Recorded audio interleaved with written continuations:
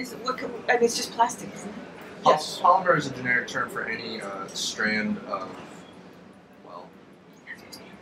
Now stay. Yeah, I'm not going to move. Okay. Any polymer strand, it's just a generic term for plastics, and there are tons of different combinations of them that create different types of plastics with different densities and plastic deformation abilities and things like that. And to be honest, we got these pieces like last week. Okay. That's why I didn't have photos and so on. We shot them this weekend. So the stuff you have on that USB key was delivered this morning, shot last weekend. I mean, it was a crazy rush.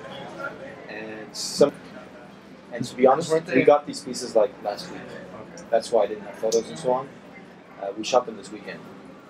So the stuff you have on that USB key was delivered this morning, shot last weekend. I mean, it was a crazy rush. And some of the pieces